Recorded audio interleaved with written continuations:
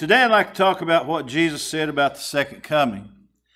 And get your Bibles and look at chapter 17 of the book of Luke. Luke chapter 17. And of course, Luke 17 is a big long chapter, so we can't preach on all of it, but you can read between the lines and read while I leave out some of the scriptures. But there's several scriptures here I'll be going through today about what Jesus said about the second coming. And if you're not a Christian today, Jesus is coming, and you need to obey the gospel before it's too late. I don't know when he'll come, but he's coming. He said he was, and he'll be here. Count on it. Let's go to God in prayer. Father, we love you. Thank you for this day that we've had. Thank you for Morgan's song, and Lord, just what a great message in that song, in the songs, and what he said today. And Lord, thank you for all these people here today. And just pray that you'll bless them, God, that they'll receive a blessing. And as we preach your word, and that they've already said it's received a blessing today. Lord, be with us. Open our hearts and our minds, and let me remember the things that I've studied here in the Word of God. You give me the wisdom that I need. And God, pray for those who are outside of Christ today, that they'll do exactly what Morgan said. They'll hear the word, they'll believe the word, they'll confess that Jesus is Christ, they'll repent of their sins, and they'll be baptized today for the remission of their sins to receive the gift of the Holy Spirit. Now bless us, Lord, we pray in Jesus' name. Amen. Think about what Jesus said about the second coming. And I think I left my glasses down there. They went in the car. Thank you, Janice.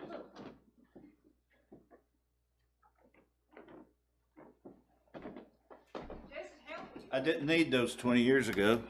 But anyway, let's look at the scripture in Luke. Our text is taken from Luke 17:22. And it says, "And he said unto the disciples, the days would come when ye shall desire to see one of the days of the Son of Man, and ye shall not see it." You know, think about that. Those days will come when we want to see the Lord's coming. Now, when you consider that, you're talking about his return. He's going to return. He's coming just like he went into the clouds. He said, if I go away, and he went into the clouds, they said, I'll come again. And we know he went into the clouds of glory, and he said, I'll come back just as I went. And someday he's going to appear.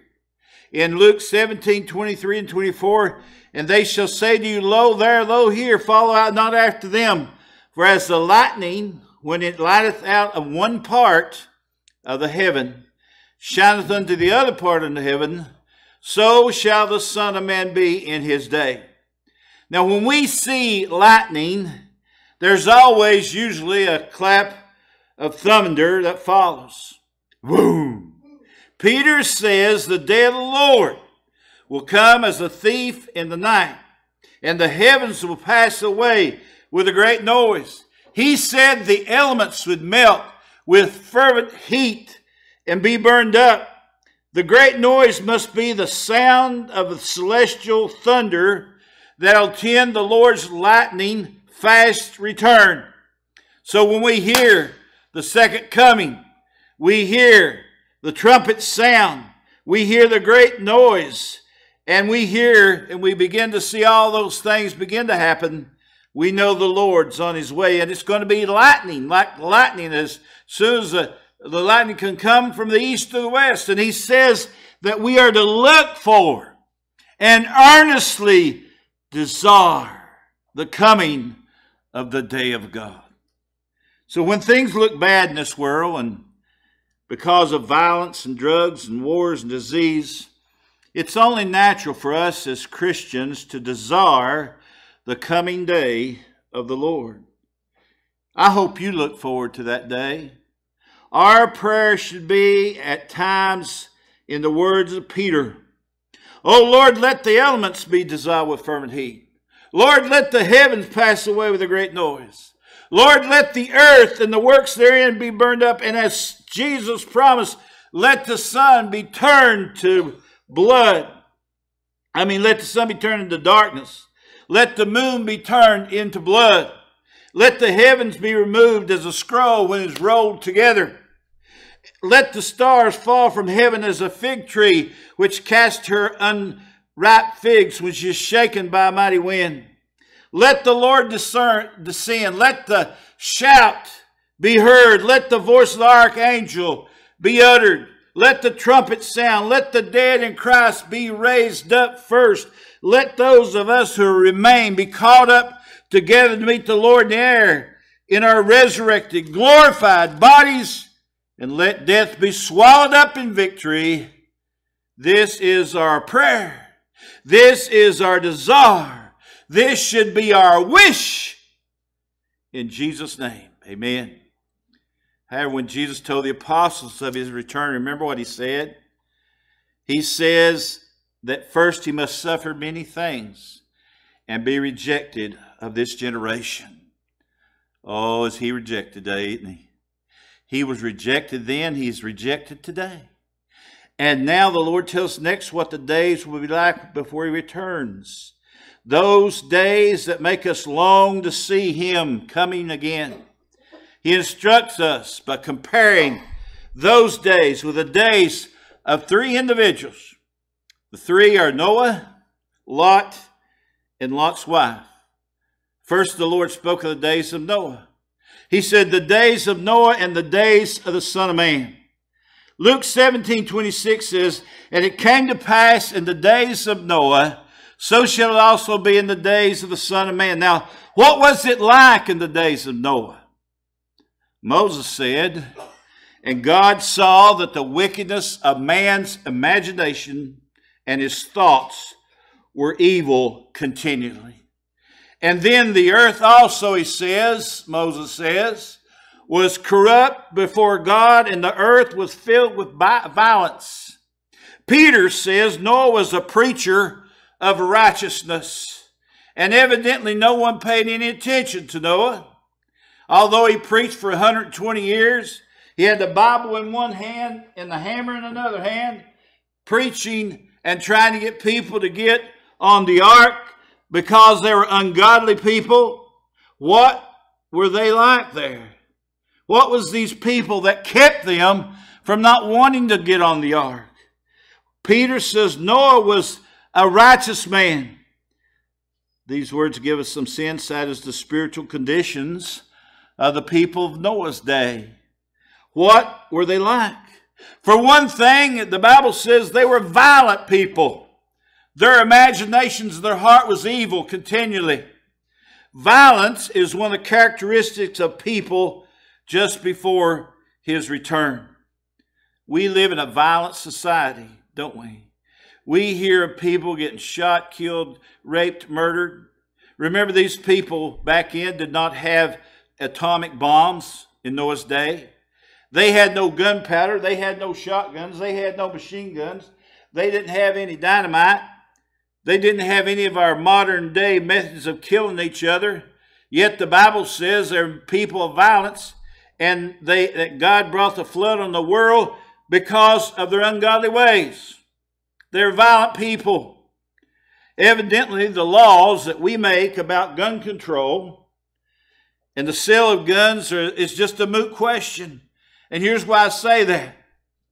If you took all the bombs and all the machine guns and all the dynamite and all the shotguns and all the any kind of gun or any kind of weapon, you took it all the way, people would still kill each other. Because men would fight with sticks, they would fight with rocks, they'll fight with anything. And that's the way it was in Noah's day. And is there any serious question in anyone's mind that we live in perilous times? How much more is our potential for violence today than it was in Noah's day? The Bible says, as it was in the days of Noah, so shall it be in the days of the Son of Man. Another characteristic of the people in Noah's day were the thoughts of men's hearts were evil continually. You know, it must be the opinion of the television and advertisers that we people are the most unlearned and ignorant people who think only of dirty things all the time. Look at the shows that we see on TV. Look at the porn magazines. They're specially made for spiritually and sexually depraved people. And the TV, look at the things that in your windows and the things. You know, if you ever watch 2.5 Men, I always turn it off because all they think about is that guy going to the bedroom with another woman. And they advertise it like it's the greatest thing in the world. Man, I tell you, we live in a sexually depraved world. As it was in the days of Noah, so shall it be in the days of the Son of Man. Another condition of Noah's day, in the day of the Lord, is all flesh had corrupted themselves. You know, I read a story about 2 unmarried college students who were living together. And the boy said he did the ironing and that the girl, she did the cooking. He said they may or may not get married. Now, most of us won't have to look very far to see the same situation in your family or the church. It happened in my family. Of course, young adults today, they snicker at us as Christians. They laugh at us and they say, we live in the 21st century. That's the way it is today. You try a pair of shoes and if you don't like them, you take them back and get you another pair you like. And that's the way it is with sexual couples today. We'll live together, we'll try it out. If it don't work, well, we'll just go get another one. We live in a depraved sexual society. They smile at us. They think we're old-fashioned because they think that's the way the world's supposed to be today. 2 consenting adults, they say we have a relationship and that makes it okay. I'm telling you, the moral commands of the Word of God have never been up for a vote for majority. God's Word has never changed. God is not governed by what the polls say. We live in a time when all flesh has corrupted themselves as it was in the days of Noah. So shall it be in the days of the Son of Man. And then I just want to repeat another thing. Just the same thing. When we think about the 4th thing. The day of the Lord is all flesh. It said another condition of Noah's day is the same as it was. And it never ended. The day of the Lord is all flesh had corrupted themselves. You know what God told Noah? He said, I'll bring a flood of waters upon the earth to destroy all flesh, all man, everything. And he told Noah, he said, I want you to go out and I want you to build an ark. Noah believed the Lord. Noah believed that God was going to come and it was going to rain and that the world was going to be destroyed by a flood. In the roll call of great people of faith, he said, by faith, Noah, being warned of God concerning things not seen as yet, moved with godly fear, he prepared an ark to the saving of his house. While Noah built the ark, like I said, he had the Bible in one hand and a hammer in the other. People tell us Noah was a preacher of righteousness who spared with 7 others when God brought the flood on. In other words, the only people he saved was his family. He was the most unsuccessful preacher ever lived. The only people that he got out of that flood was him, his wife, his 3 sons, and their wives. 8 people were saved, the Bible says, by water, as it was in the days of Noah. So shall it be in the days of the Son of Man. And then the days of Lot and the days of the Son of Man. That's the second example. In Luke 17:28, it says, likewise as it was in the days of Lot. They did eat, they drank, they bought, they sowed, they planted, they builded. What was it like in the days of Lot? Both Jude and Peter give us some insight on old Lot. Jude said, even the Sodom and Gomorrah and the cities about them in like manner giving themselves over to fornication, going after strange flesh, are set forth for an example, suffering the vengeance of the eternal fire. Peter said, Lot was vexed with the filthy lifestyle of the wicked. For that righteous man dwelt among them in seeing and hearing vexed his righteous soul from day to day with their unlawful deeds. I guess if you looked at Sodom, you'd say, well, Sodom is Sin City. Sodom was Sin City. Suppose your city was well known for its distilleries, and they called it Whiskey City. And the street where you lived was on the corner of booze and drunkard streets.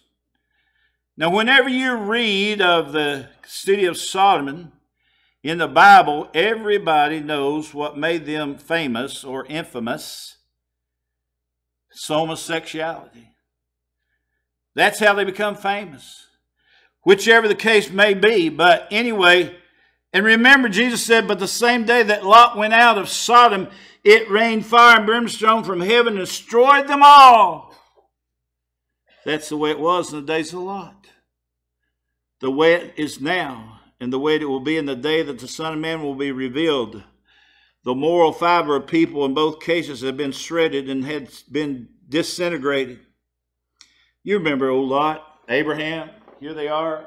Abraham comes to Lot, and their herdsmen have been fussing and feuding over getting their herds mixed up and over the cattle. And so Abraham, he comes to Lot and he says, oh, buddy Lot, I don't want us to quarrel over this. I don't want us to fight over this.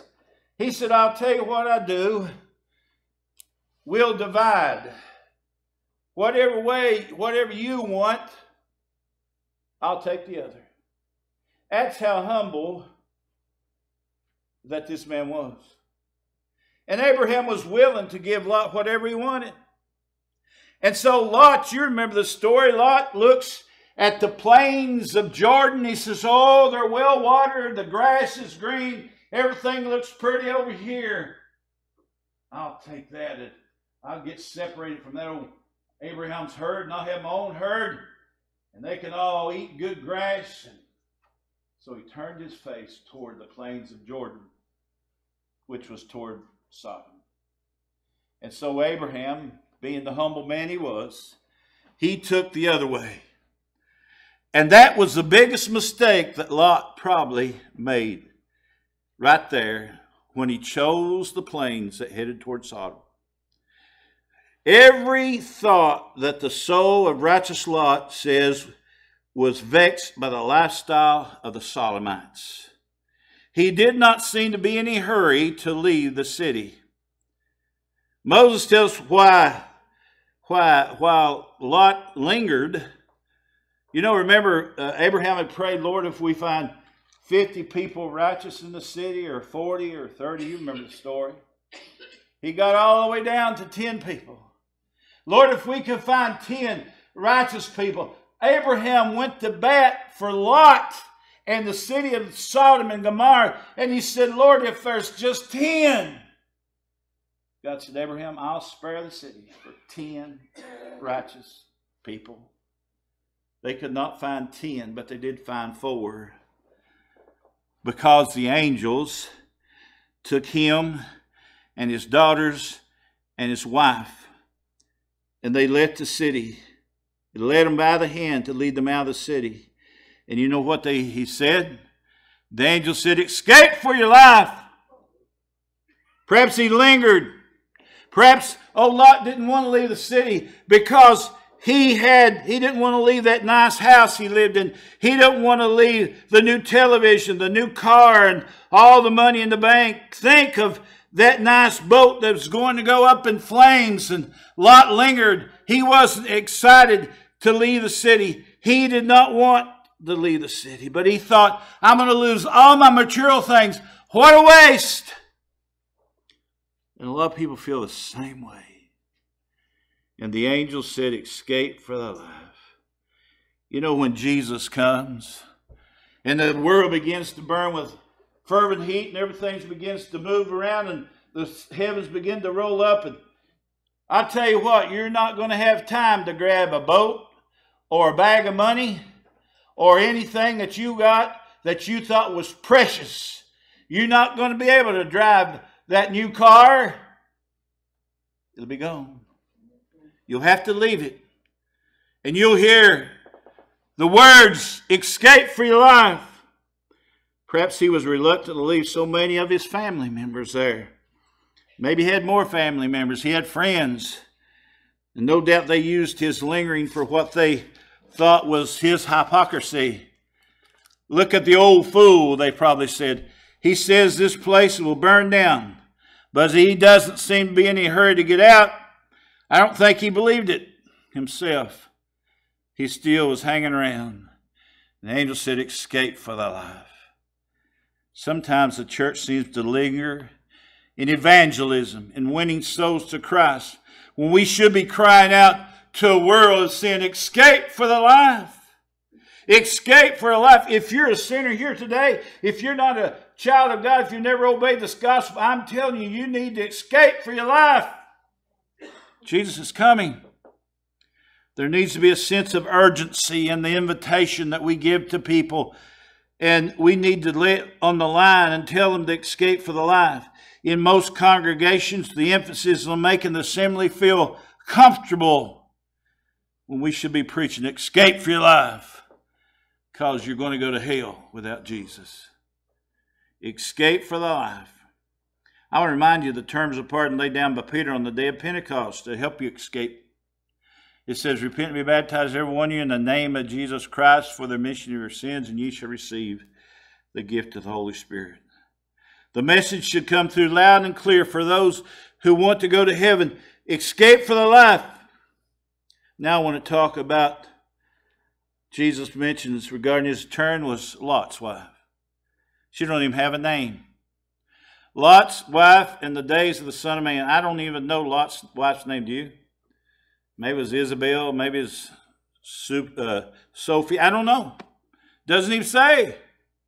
The Lord said in Luke 17:32, I think that Chris said that Dorothy was an angel. I think Lot's wife was a pretty good woman. I think she was an angel. And I told him, Doug, I said, you know, I heard the story said, my wife's an angel. She's always up in there harping about something. Now, Lot's wife was a pretty good girl. What can we remember about this woman? Remember her because she lost for all eternity in spite of the fact that she was a member of a saved community.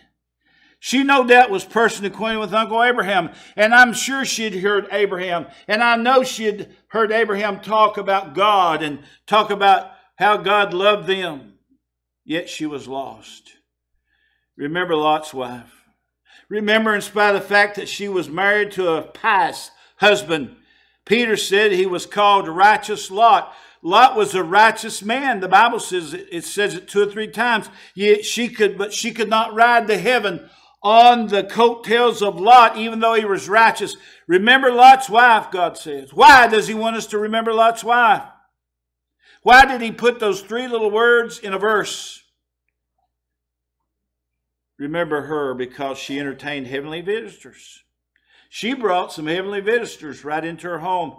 2 angels spent the night with her family, and yet Lot's wife was lost. We also have entertained a heavenly visitor, you and I.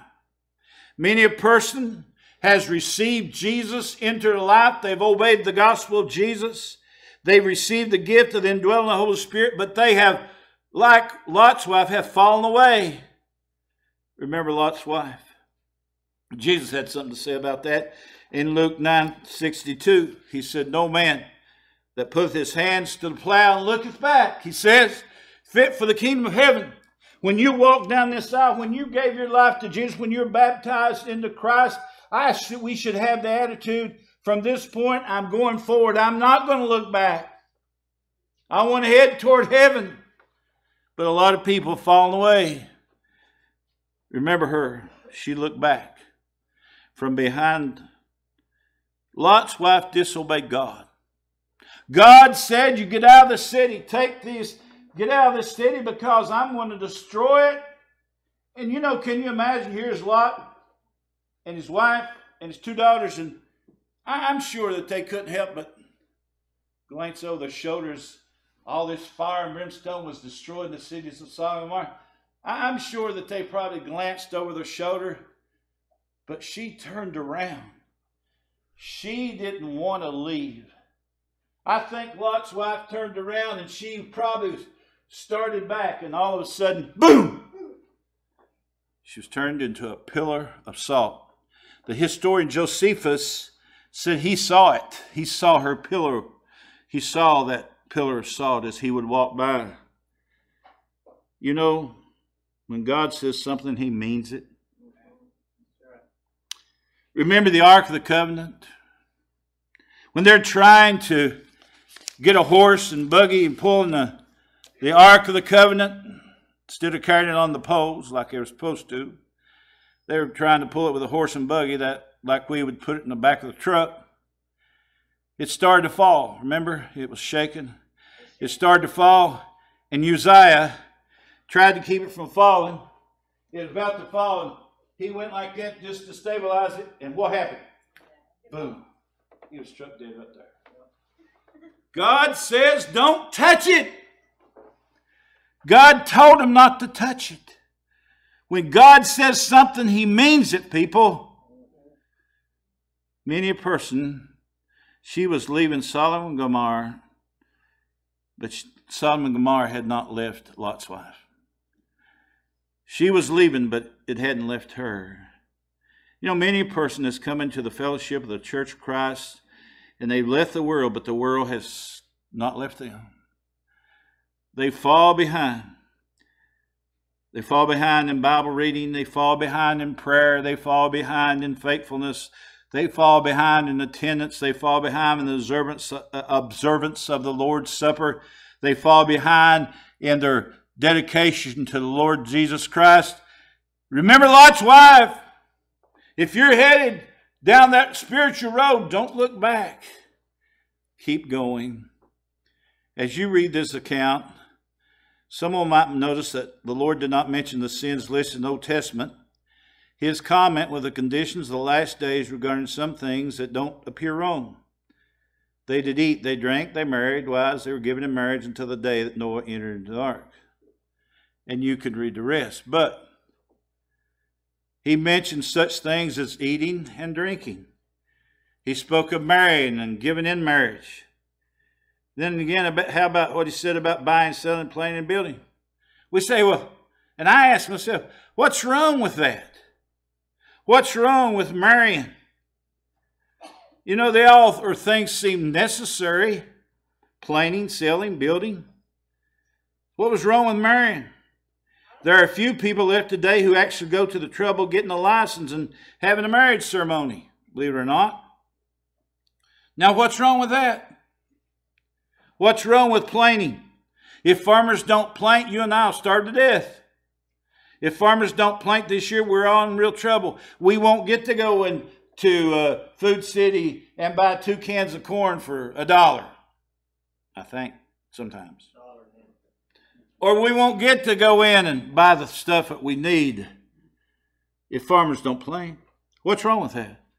What is wrong with buying and selling? I'd hate to think that if I went to the supermarket, I'd find the supermarket down at Food City with a padlock on it. And they said, well, I'm sorry, we cannot sell and you cannot buy. What's wrong with buying a house or a car? What's wrong with selling these things? Nothing. Then why did Jesus bring it up? Well, there are 2 reasons. Can you go back, Carol? There are 2 reasons. First of all, the nature of people have not changed. Jesus went back to the days before the flood thousands of years ago to show us that the nature of people has not changed.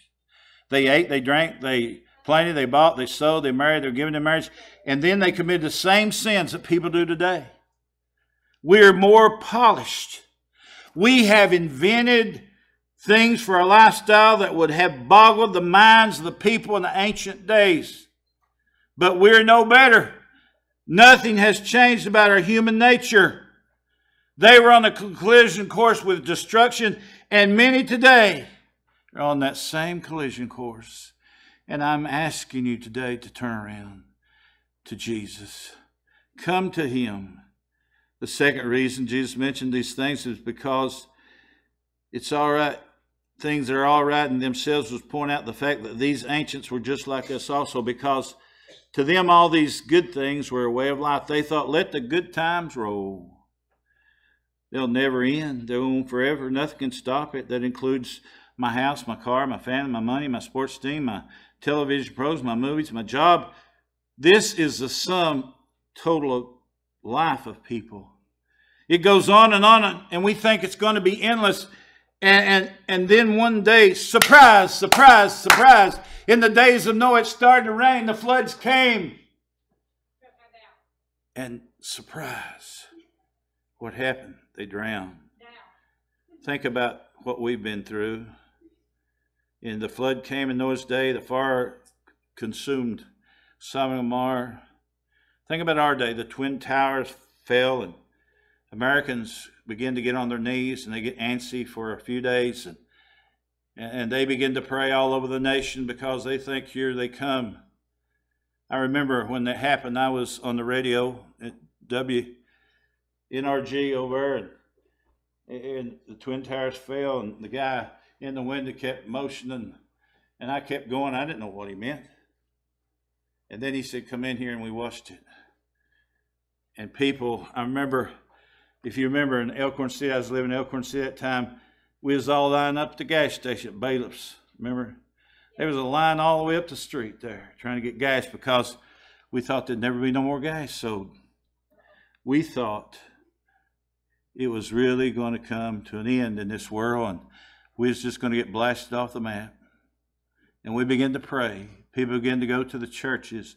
We had special meetings of prayer. And God saved us.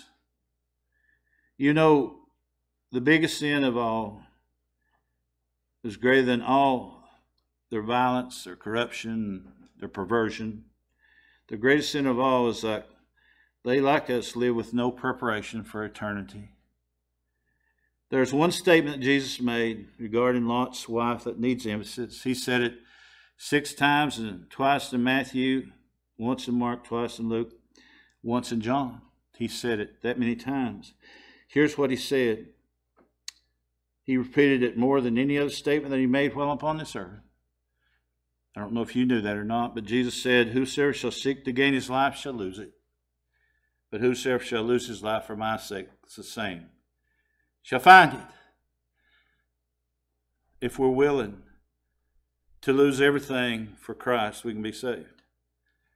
My friends, we got to give it up. We got to give up this world if we want to go to heaven.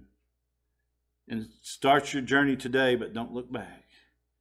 How long can God endure the stench, the foul odor, the drug-infested place, the sports-crazed people, sexually perverted people, and the violent and pleasure-mad people? How long will he allow it to go on?